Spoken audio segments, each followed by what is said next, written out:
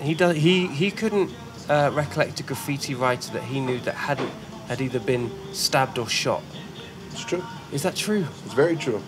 I mean, there's a few situations that I was encountered in, and I've been shot at, I've been chased, I've been jumped, you name it. I mean, it was a huge part back then because, again, predominantly most neighborhoods were ran by gangs, and graffiti artists were just like the sneaky little ninja that just sneaked in and did what they were going to do and get out. Yeah. So, you creeping in somebody's neighborhood sometimes got you in some really bad situations.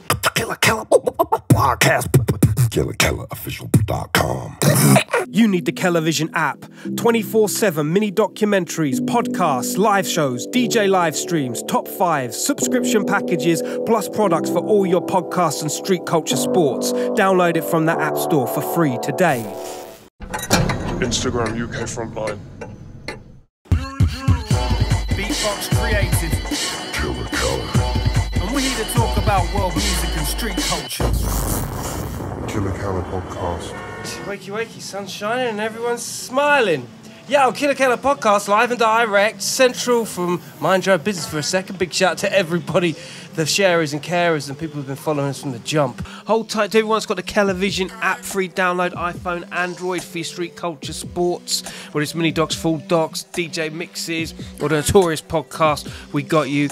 Big shout out to our sponsors, the mighty Hodl Warriors crew over at the Crypto Moon Boys Hideout. That's some NFT business for you. We are not in the studio right now. We are out on location, Los Angeles, to be more precise. And we've got two characters from the UTI DOC camp holding it down from a graffiti point of view.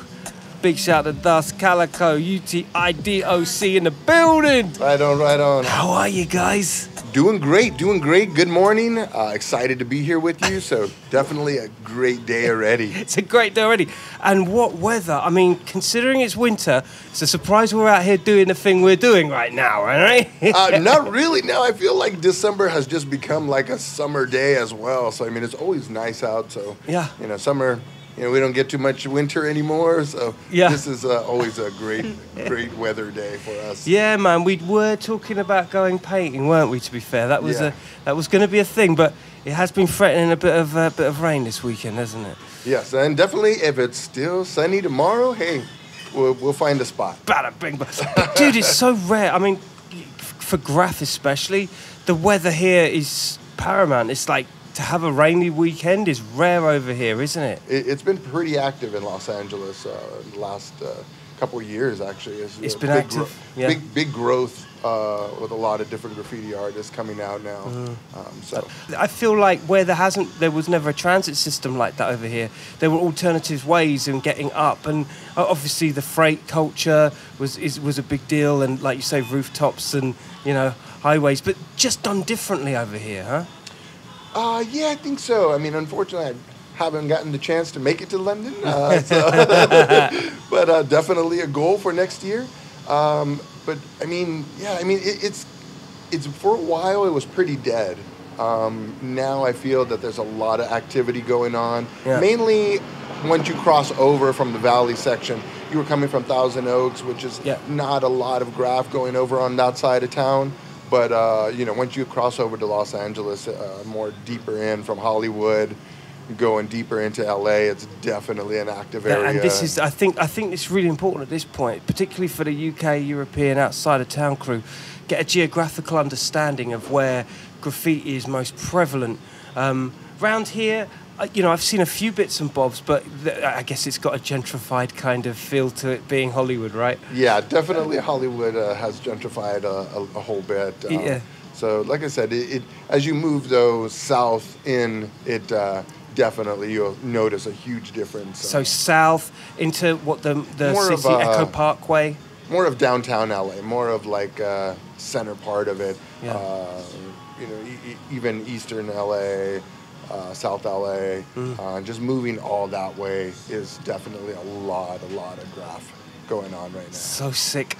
And for those who are watching listening and not watching, Kaliko, young lady from West Coast as well, who's actually your daughter. Yes, my daughter. Fantastic. Passing it on. THUS Kaliko do the generations. It's popping. How are you, dear? You good? I'm doing really good. I'm happy to be here. Yeah? Are you buzzing? Yeah. It must be like watching your pops come through in graph in the way he has. That must be completely inspirational, eye-opening, and just you must have learned so much stuff growing up. Oh, definitely. It's fun. I like hearing his stories and learning about it.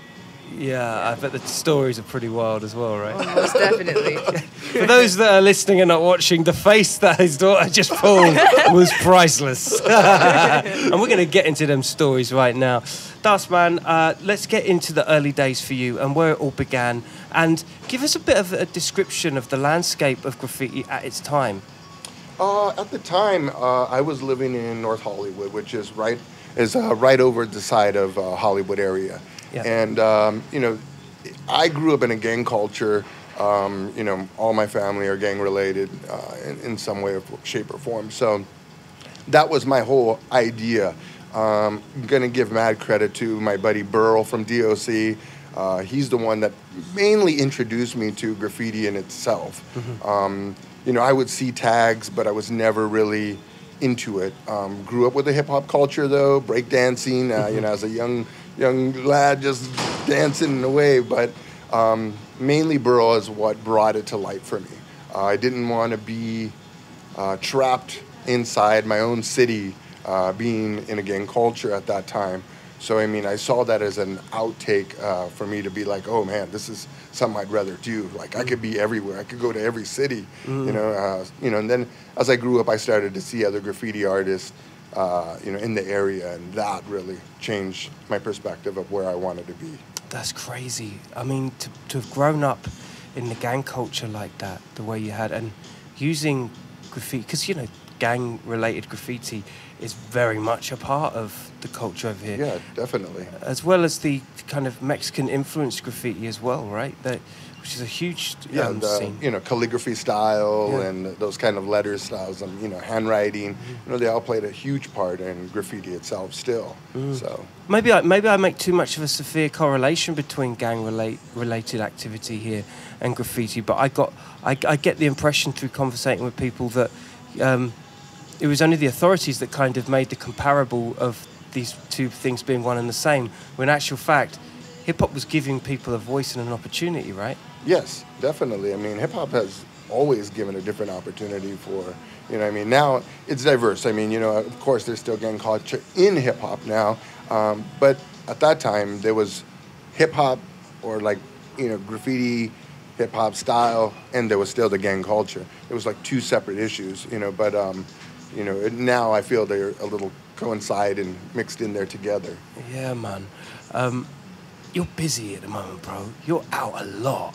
Yeah, this year's been really active as well as last year. I think I'm up close to 50 pieces this year. Stop it. Yeah, and then, you know, that's just pieces, you know, little tags here and there, and whatever else I could get in, I will. So yeah, man. I mean, you have been really active, and big shout out to raydownset, UTI crew. Again, you know, it's family right there for real. Do you feel like the opportunities in getting up are, after lockdown especially, there was a lot more fruitfulness in the graph? Yeah, especially like in Los Angeles. I feel like police kind of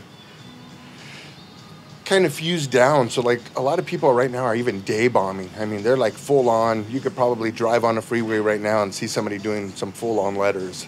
For real? Yeah, for reals. Like I see it all the time. Like I'm driving, I'm like, oh, there goes so-and-so. You know, it just like literally you could see people full on bombing daytime. Why is that though? Why do you think the authorities have suddenly like chilled out on it a bit? There was some kind of a law situation where right now things are getting slapped on the wrist and pushed out the door. Right. County system of jails are overcrowded, and minor offenses like this are just getting pushed out of the way. Yeah. So it's not even worth going through the whole process of it. So a lot of people are just getting away with some tickets, a couple fines, and you let go. But you know what though? Back in the day, and I do hold this to my prestigious memory of you guys were getting heavy sentences Yeah, for graff. Like, no fucking around. You guys are in. Yeah, there was one point they were making it a felony, and I still believe it may be, if it's like over $1 million of destruction, Yeah. that it could end up being a felony case, and you could end up getting a big charge. But that's the thing, is I think nobody's really documenting every person that's out there right now. Yeah. You know, if that's the case, there's probably a lot of people that will be doing some severe time, because there's a lot of wrecking going on. Right? Yeah. And coming from a plethora of different crews that you've been hanging out with or represented, DOC hold tight, of course. Like it'd be really easy for the authorities to kind of pinpoint the crews if everyone was as crazy active as they were intended to be. They're spread out. They're all over. So they're, you know, I mean, there's a lot of crews. I mean, shout out to SDP, man. I mean, they've killed every part of the city. Yeah, man. You know, I mean, heavy. You know, those are family guys as well that I've known since, gosh, the early 90s. So, Yeah. you know, definitely these guys been killing the streets majorly. Give us some more crews that for its time had you inspired and you coming up alongside. Well, And writers, coming up, right? you know, from the beginning, it's always been UTI. You know, there was a lot of influence within UTI in my neighborhood, from Skill, Smurf, Master, Panic, Dash. You know, these guys were all like kind of in my area. Huge. So they were like huge influences to me. But there were also crews like TCF. There was a guy named Rage and K187, One Love. I mean, these guys were amazingly just up all around my area. So those were huge influences to me. But then again, I go to like Whisk and Sir for killing freeways through Hollywood and stuff like that. You know, Gin and Deuce. I mean, these guys, you know, were just mad killers on the freeway. Panic. You know, so those were guys that were doing major bombing on a level of like, oh shit, like I gotta be there. Yeah. And again, utilizing these spaces and ways in which, you know, I hear Chicago has always had the rooftop thing popping off. Again, working with their environments. Everybody stayed pretty diverse in Los Angeles, I feel. There's always, you know, the crew, you would see them up on everything, you know, from productions to trains to hitting freeways to, you know, there's always, and I think that's the thing is like with a lot of crews in Los Angeles, they always stayed diverse. You know, always had somebody in some area or field of area, like even when I entered in UTI, I was mainly in as a bomber. I wasn't in as a piecer. I didn't really even know how to piece Really? that well. So you I just was hitting streets all day long. That's all I did. Fuck. You know, so just bombing was my, you know, that was my thrill. Yeah. You know, it was, I just wanted to kill the streets, bomb buses, and, you know, whatever else I could get my hands on and just cause some destruction. But as through the years, I mean, you know, influenced by some of these great masters in the crew, you know, I mean, Yeah. you know, I've learned a great deal of letter structure and style and stuff. So. Yeah, you're really into the colours. You're into colours as well, aren't you? Yeah, I mean, you know, it's fun. It's fun mixing the colors and blending them in, and you know, you know, and again, everything is evolving. To me, as I'm a graffiti artist, I never like to go with a sketch. I want to just do whatever's on the top of my head at that moment and just make it flow in the best. I love that you don't use. I love that you don't sketch. That's something else, man. Like that's real patterning up. Like you just know yourself and you kind of just throw what you're thinking on the wall like that. Yeah, you know, if I feel like, oh man, I gotta get a fast one in, I'm gonna go with something basic that I'm used to doing that I can knock off real quick. Yeah. If I'm like, oh, I got lots of time, then I'm gonna really get complicated and really play with it and see like, what can I do with this piece? Yeah, for real. But Calico, it's like your style. It's more from a creative point, an illustrative point of view, isn't it? Like the art that you do. Yeah, I'm more of like the character person. I Yeah. haven't really messed with letters just yet. Yeah, We're yeah. hoping to soon. Yeah. But yeah, I'm more of, I don't really know how to do outlines. So I enjoy working with blending, furs, just mixing things up more rather than solid things. Solid things, yeah. But that in itself is a skill set that, you know, if you've got a member of a crew that really focuses on that, then I love well-rounded crews like that. You know, when someone's delegative to being a bomber, someone's delegative to being the photorealism character creator, and then there's the wild style dudes. You know what I mean? Like, I love that shit. You know, maybe some of the charm is that you don't do too much lettering, and you focus on the art. So you love it, right? Yes. It's a lot of fun, definitely. Yeah, that's the shit. Do you guys go out painting together? I'm sorry? Do you guys go out painting together? Paintings together? Yeah, well, almost everything we do is together. All together? Yeah. So it started with her doing my fill-ins. Mm-hmm. So she would just help me do fill-ins. She already knew how to paint, draw, and all that stuff. But I started letting her just do my fill-ins, and then she just developed the can control. And that just took off from there. And, you know, the inspiration from a lot of the DOC crew pumped her up, I feel. And, you know, she really just took on it and just was like, all right, now we're going. And it just went full steam. And, you know, she surpassed me character-wise, hands down. She's killing it, man. Killing it, right? Killing it. It's amazing, isn't it? Like, just being able to have can control, if you've got the imagination, that it unlocks a whole load of doors. Just the can control alone. Yeah. That must have thrown you when you all of a sudden just like, because you're getting better and better and you're looking at it and you're thinking, wow, like, I'm really developing here. Like, what was that feeling like? It was really amazing, and it didn't really hit me yet. Like, 'cause I was doing characters, but when I started to look back and started getting a little more recognition, it was like, oh man, I'm really like progressing here from the start. It felt really good to know that I was getting better without really trying to. Yeah. Is there a young generation coming up through the ranks? That, like, do your friends do it? Is there a culture for it in the youth of now in the States? I feel like now there's not as much determination for it as there was when they were younger. Yeah. Like, they have the idea of it, but nobody's really pursuing it or, you know, going to try to reach that. It's a patience thing. I think people lack patience when it comes to really honing craft, don't they? It's a real shame, because I think, especially with Instagram and stuff, you know, I mean, the reason why we're connected here is because through the internet, through the social media, we're able to really do that and see what each other's up to at any given time of the day. I mean, let's go back to the 90s where there really wasn't that. Graffiti was almost like today's SMS. It's the spreading of information. Yep. In a viral way. Yeah, definitely. I mean, gosh, back then it was like, it's either you put in enough work that everyone saw it, or you just didn't get recognized. And sometimes, you know, the walls at that time were like covered too. Like, there's like 50 million tags. It's like trying to spot, oh, who's this guy? It was impossible, you know? So it's either you went big or you went home. It's just the way it was. And, you know, to get that recognition back then, as you know, today you could post a couple pictures of pieces and stuff and get a huge, you know, response from people. Back then it was like you could do 20 pieces and never be recognized. Really? Was that hectic? So it was crazy hectic to get that recognition. You know, so back then I feel getting into a big crew was it was a huge accomplishment because you really had to do the work to get recognized.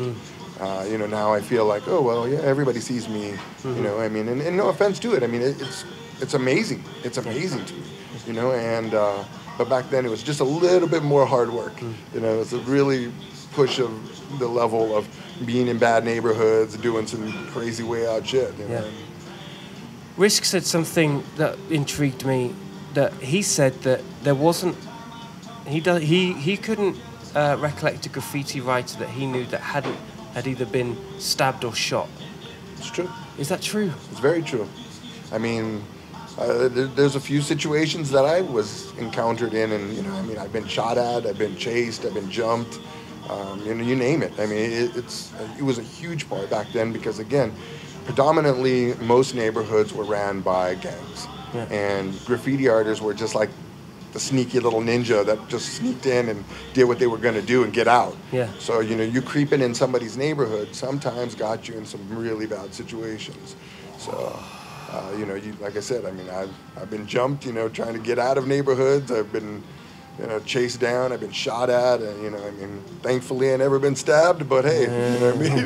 There's been some crazier situations too. So. Still a lot. There's still a lot going on there, bro. I mean, but that's part of the culture, like you say, and wrong. Would putting your name up in the wrong neighborhood be as what's the word?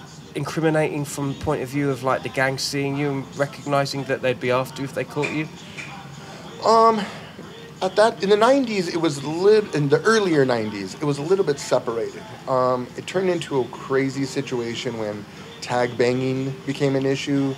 Basically, it was taggers that were still in gang activity. So basically, it was like taggers that were basically a gang.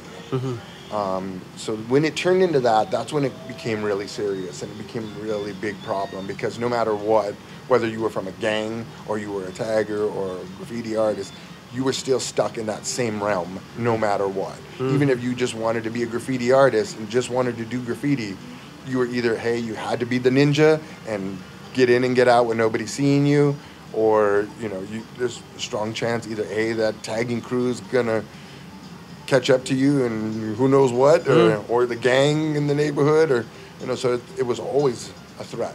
It was more risk, and then you have the police as well. So, no matter what, you were up against a lot of odds. And it feels like you just, like you say, it's more than just a career. It's like not more than a career choice. It's like you literally had so many different things against you as a writer. I hold that with such high praise, because the felonies, the punishments were so severe as well, because I guess they were looking at New York by example of, well, we don't want to be like that, so we're going to put zero tolerance on things. Yeah, and that didn't happen till, like, I would say the late 90s. I think because everything was just written on. So I got to a point where I was like, okay, that's enough. Like, there's too much damage going on. And then that's when the stiffer penalties started coming along. Right, so there was a downtime of... Yeah, a lot of the times, I mean, I'd gotten caught a couple times, slap on the wrist, and I was off to my parents or family member that got me out or something like that. But most of the time, it was really nothing. But if your family was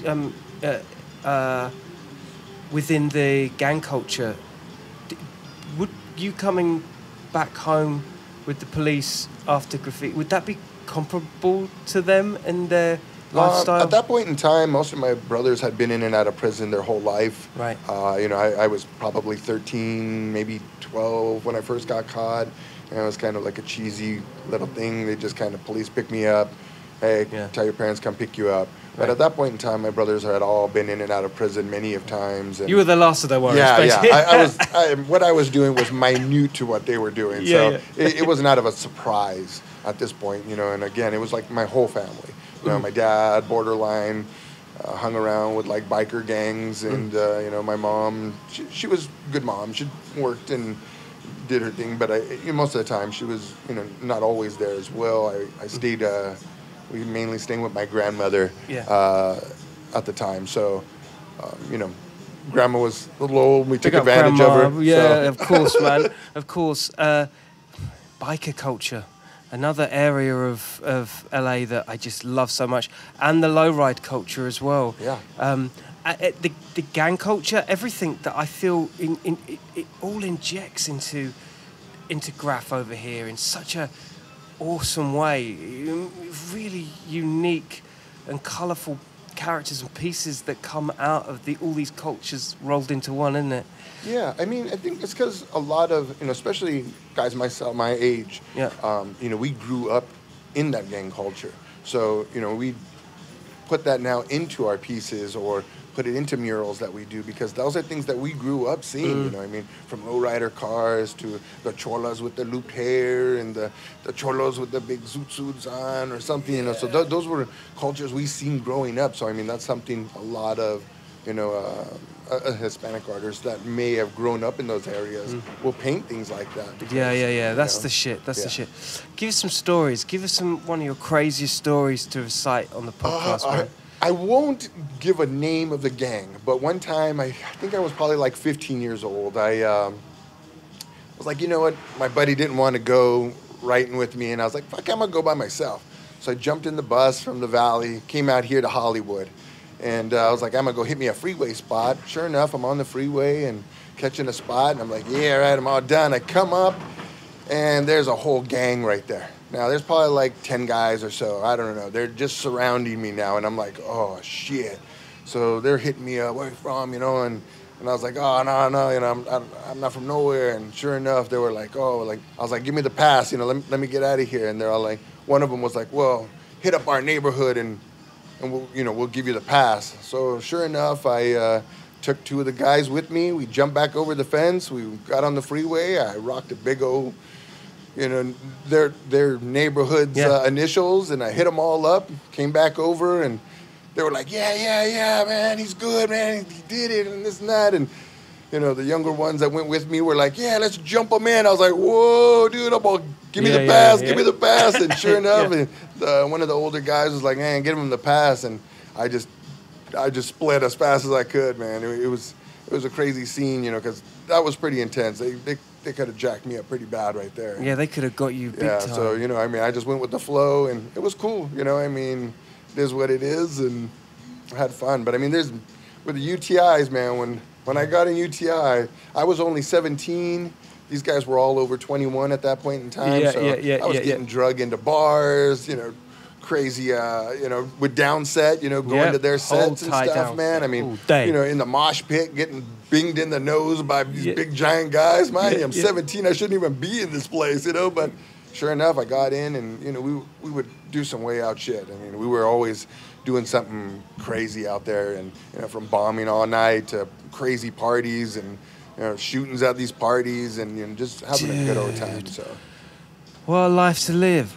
Is that so? How did you get into, you know, UTI at the time? Like, how did that all come about? That's another crazy story. Smurf actually got me in, and I only knew him as. So I used to be from another crew called KNL, which was Kings and Lords, and you know, we all kind of, it's like basically it was not really a trap house, but borderline a trap house. Mm-hmm. But you know, we all hung out there, and you know, Smurf was living there at the time, but I was only introduced to him as. I didn't really know him, so I was hanging out with him all the time, and you know, one day finally he's like, "Let me see your marker." Like, we're on a bus ride, and he like catches the tag, Smurf UTI, and I'm like, what the hell, man? I've been hanging out with you all this time. Oh God, I love that. Yeah, so like, you know, the whole time I'm hanging out with him, I had no clue he was from UTI. And finally, like, he was like, yeah, you know, I'm Smurf UTI. Like, so he hit me up, hit himself up, and then from there we just got really close, and he ended up taking me to a meeting, and they put me in. That's fucking genius. I love it when that shit happens. It was crazy. It was a wild crazy. The bad thing is, like, a lot of people, they had just came out of a lock from UTI, and a lot of people didn't believe that I was actually in. So there was a good portion of people that were slashing me and putting Dick Rider and Jock and stuff like that. And then when it came to find out that I was in, they were like, "Oh, how do I get in? Oh, you know, really? Can you get me in?" You know, so it turned into a different situation at that point. But you know, I mean. I appreciate you addressing that, though, on the podcast, because, you know, obviously that was a part of time that happened, and perhaps people still have that in recollection, so it's good that it's addressed. Yeah, I mean, you know, it's good. I mean, they'll deny it to the day, but it's okay. I mean, you know who you are. You know who you are. No, but it's all good. You know what I'm saying? I have no hard feelings to anybody. You know what I'm saying? I just do what I do, and, you know, it's either you with me or you're not. You know, that's the way it goes. And, And DOC, like, that's been your long-standing crew from the jump, like. Yeah, actually, that was what got me started. Yeah. I mean, late '89, I think. You know, that was my time that I got in, and again, I didn't even really know how to write. It wasn't that great. I sucked, actually, but you know, Burl gave me a chance, and I told him, "Look, man, I won't let you down. I'm going to stay a graffiti artist forever." You know, at that point in time, I realized that's who I'm going to be. There's no ifs, ands, or buts. Yeah, you are doing this. Yeah. So, I mean, I stayed solid for the most part. You know, for the most part, I've stayed active all the time. There has been some years that I took downtime just to live life. Mm-hmm. But for the most part, I come back, I'll hit it hard, disappear for a couple of years, and then come back and hit it hard again. And, well, here I am. And you have been hit again. You last year alone, you've really been hammering it. Yeah. It's Now, I mean, No, it's I'm a character person, so you know. Yeah. So it's all hooked up. Everything happening for a reason in simulation. So, I mean, and DOC is coming back even stronger than ever this year. You know, a lot of them are really pushing hard this year. You know, we got people all over Germany, Italy, Dope. you know, as well as Las Vegas. You know, all through the States as well. So there's, So sick. You know, we're all spread out. So.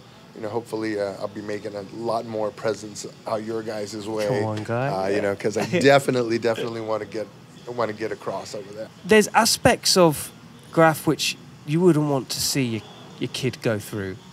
Of course. Does that play on the mind at all? Yeah, definitely. I mean, I don't want her to be a bomber, but at the same time, I can't give her street credit without doing some sort of illegal. You know what I'm saying? Like I can't put her in this category of. You're a street artist. You know what I'm saying? Because that bothers me. Because I'm a graffiti artist. And some core principles, like the fine line. So, I mean, so far she has done a few run-ups with me. You know, they're not legal. They're not illegal. They're just kind of tolerated.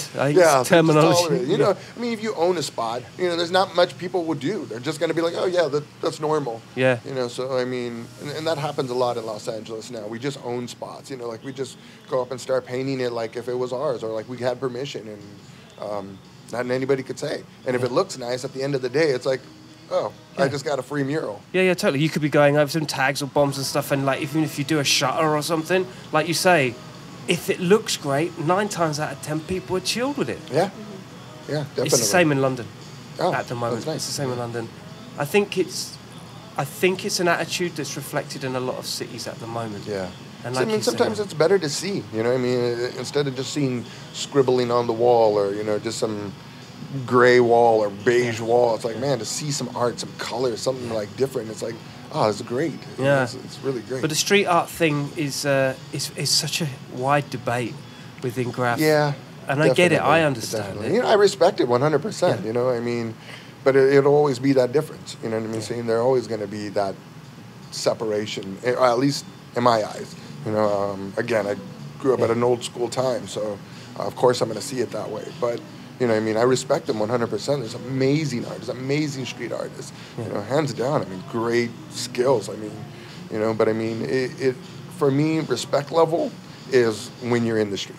You know, is going through those situations, going through those hard times. You know, being, you know, borderline. I was homeless for a little while. You know what I'm saying? So struggles like that. You know, that some of them, you know, street artists may have never endured, is part of what being a graffiti artist is. You know, that hand style, you know, the letter structures and stuff like that. I mean, those are key elements of what I feel graffiti was based upon. Yeah. You know, those are the core principles that it's about that respect. And I think some of the debate with the street artists is that they kind of come on at a time where they haven't got to make those kind of moves and the groundwork that graffiti writers have had to do. And I guess they're stabilizing themselves within the cool kudos of the creation of the work that you guys put in. Yeah, definitely. You know, I mean... That's me putting it nicely. Yeah. I could see the face there of like, yeah. I mean, you know, it's now such an open market for artists to just jump in there and use aerosol as their media. You know, I mean, where, paintbrush was the huge thing to, you know, you get your paintbrush, your rollers, or whatever needed to do a large piece. Now you could use aerosol to get that nice details or highlighted areas that help that piece or production or whatever it may be look that much better. You know, but, you know, that categorize of being, you know, putting street artists with graffiti artists didn't really necessarily come from street artists or graffiti artists. It was just more of people that looked at it as, well, he's using a spray can, so he's a graffiti artist. You know, but I feel the element came from still, like, there's a difference, you know, when you're in the street. Yeah, there really is a difference. Yeah. And I think that's why, for you guys as a collaborators together, is dope, because you get that, you know, sweet with hard. You know, I'm sure there's comparables of people that are street artists and graffiti writers that have collaborated together. I dare say it will may that continue as well. But when you get the combination of family here combining. It's music. It's music to the eye, you know, because there's a relationship within that. There's a dance within it, right? Yeah, definitely. I feel like it is. I mean, you know, we joke around the whole time, like, you know, and sometimes it's hard times. I mean, we're like, we got to go. Come on, like, let's get it done. Hurry up. Like, you know, like even like in St. Louis, we were out there painting. I mean, like, it just poured the whole day. So, you know, we put aside an extra day to just wander and be tourists, but we couldn't. So it came down to the wire. Hurry up. You got to get this done. You got to get this done. You got to get this done. And Ayla, too, you know, she's another part of our team, you know. I mean, basically us three the whole year have been pounding out most of the little mini productions. I mean, we're 9 in together, little mini productions, you know, so. God, that's good. Yeah, so I mean, and this is full on, each one of us doing a character, background, letters, the full on. You know, we same color scheme, you know, theme. If you come with the theme, then, you know, that's just something we all been pushing this year. So, I mean, it's been a fun task, but I mean, you know, for us, it's been rough on sometimes, and some days it's just fun. It's just, you know, I mean, enjoyable hangout and, you know, get to. I love the family vibe of it all. It's killing me. It's so wholesome and chill, you know. Love it.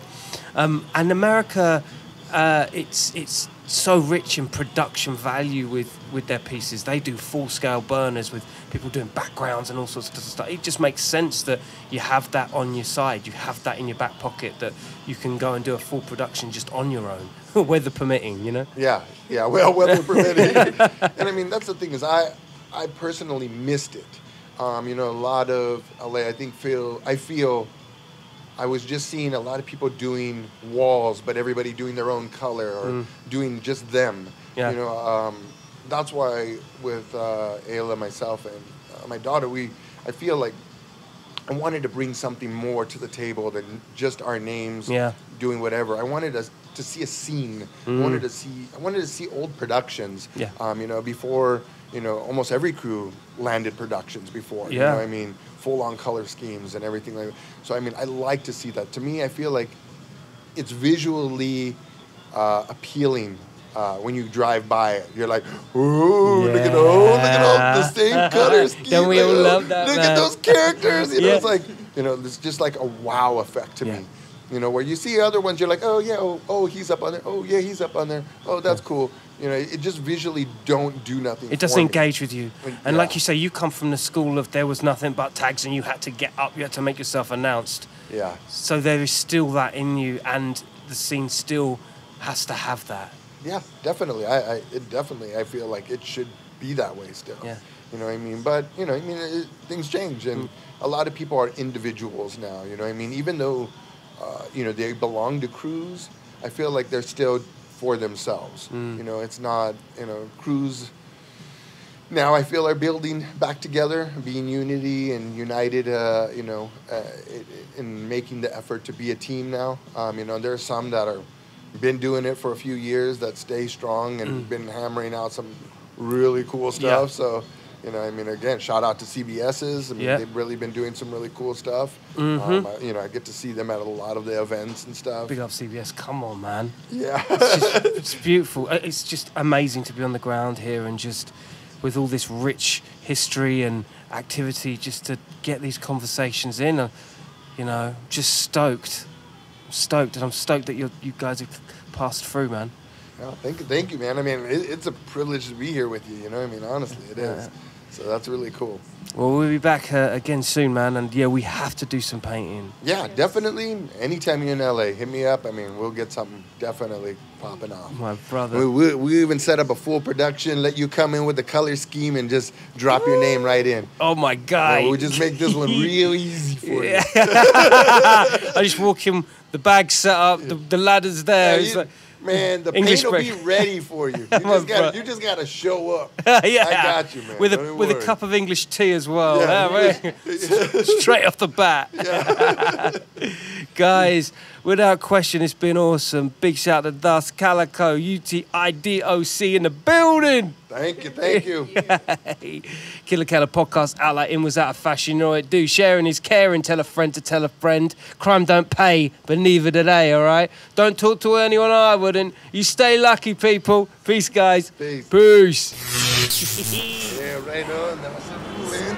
Thank you, Ed.